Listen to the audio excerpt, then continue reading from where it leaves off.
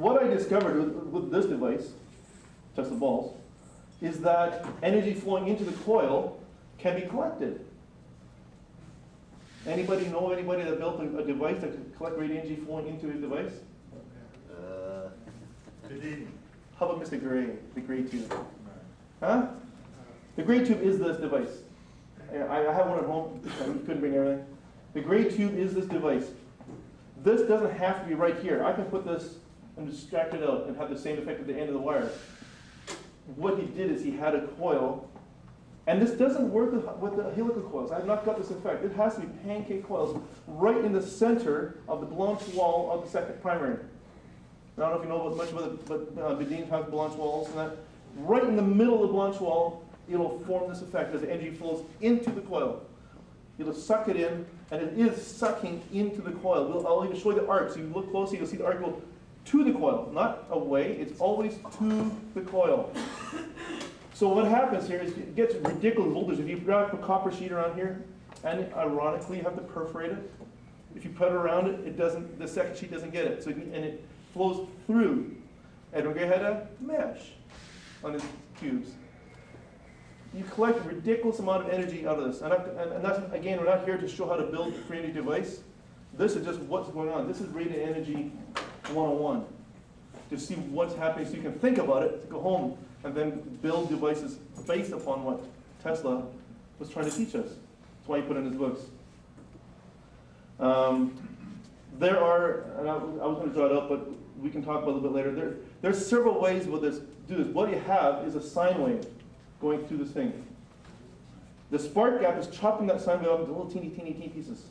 It's plus minus, plus minus, plus minus, you know, up down, up down, up down, and then it goes the other way from the bottom side and back to this side. So this is an AC pulse going in here, producing a DC field, not an AC field, a DC field. And you'll see it's always a DC field in the vicinity of it.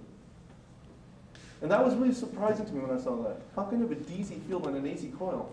Always to the coil. So it's causing the blanche wall is pumping the local environment. It's pumping. It's drawing energy from us, from the metal objects. The light metal object is really light, but it'll pump from us. It'll pump from anything in the vicinity. My big coil at home has a field, blue field, about 10 feet out when it's pulsing. You can't see in the daily. In the daily, you don't see. You just see the. And Tesla says to try and avoid making arcs. The big arc you see in Tesla coil is wrong. He says you want to avoid that. You put the ball on the top to give a bigger capacitance field to prevent the breakout. The wire breaks out. The ball doesn't. He wanted to pump the environment with his coils. And that's what he was getting into, how to do that. Does the DC field around it pulse with the 60 hertz? Yes. Well, no, not with 60 hertz. It pulses at high frequency because we're running this at about 5,000 hertz. Oh. Yeah, 5,000 hertz. That means we're doing 5,000 pulses between each sine wave. You know, we've got 60 hertz, we're chopping it up to lots of little pulses. So does your spark gap determine the pulse? No, it allows it. So what determines the pulse? The frequency of the coil. The frequency of the coil. That's what I thought was really interesting. You don't have to tune these coils. They self-tune. Now the capacitance I have to adjust.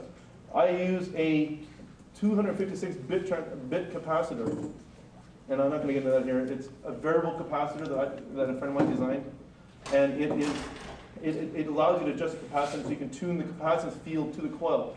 That's only allowing you to get the maximum charge, but not the frequency. The maximum charge allowed.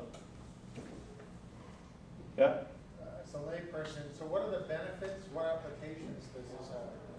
Well, we're not driving cars on this yet. But this opens the way to collect energy from the environment, just like a solar panel. Solar panel collects energy from the sun. Windmills collect energy from the wind.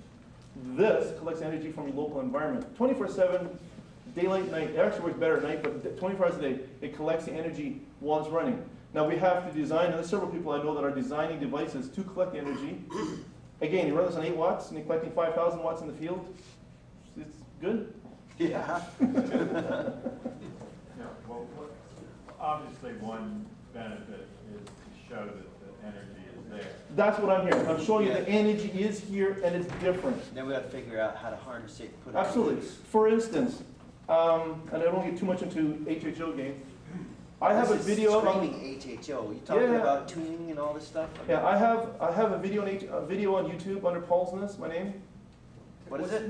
Palsness, Palsness. If you go to YouTube, look it up, I've got 3 videos out there. This device, twice, and 2 cups of water. When I take 2 cups of water and put it together, I can draw a bridge of liquid water about 1.5 inches apart. Liquid, straight line, not sagging, straight line, rigid water. I call it a transitional solid. What's happening here is the field is aligning the molecules and they're starting to form like ice, but at room temperature. It lines all the molecules up, draws them together, and what happens then, if I put the field in place, the same thing happens inside your electrolyzer cell. Inside the electrolyzer cell, when you put a charge to it, you're aligning all the molecules up and they start to stretch and break apart. That's right. I did the video to show you what's happening, because you can't see inside the water, you need to take it outside the water. And you can form a bridge between them. So what happens there is you line these bridges up like that, and then I give it a scale wave and get a whack. I shot it all in at once. That's what Stan Myers was doing. We'll get there. More importantly, that's what Herman Anderson was about. And Hairpin Anderson, that's right. That's exactly what Yeah. they were doing. Yeah. Scalar waves and then smashing it with a Yeah, you want to establish that they're all rigidized, like glass, and then you just tap it, tap it with the a. scalar wave, and you break them all at once. That's my belief. That, I'm I not agree proving with that. I agree with that. Totally. That's why I'm into getting energy from the water initially, and I wanted to understand what's going on. So instead of just monkeying around, I decided to study scalar waves, and that's why I got into Tesla and taking a lesson in scalar waves 101. Yes. What is your visions of what you can do with it, or where we can go with it? I always say this. In about 1890-ish, Tesla said, "Hey guys, I invented alternating current. Well, what are you gonna do with that, Tesla? I'm gonna put some light bulbs in your house and light it up at night. I'll put a little heating element in your house so you can heat your house. I'm working on something that turns over by it, but I'm not sure how I'm gonna get it working. But I'm working on it. I'll get a motor turning on it. You know, what are we gonna do with AC We current? already do that, horse and buggy, we got Yeah. kerosene lamps, we got, Exactly. we don't need that shit. And so in those days, they didn't know what to do with alternating current. Hardly. You can use light bulbs and things. Now what do we do with alternating current? Let me reverse that. What do we do not do with alternating Right, current? exactly. You know what I mean? So what do we do with scalar waves? Well, Everything. no. Different. DC electricity lets you do certain things. Pulse DC electricity lets you do other different things. AC electricity lets you do other things. Well, Scalar wave energy is going to let you do something else you can't do. We have discovered in the energy circle of electromagnetic energy, a circle, we've discovered maybe half what you can do with electricity or electrical energy. This is the other half. This is the yin to the yang. Yeah, I got you.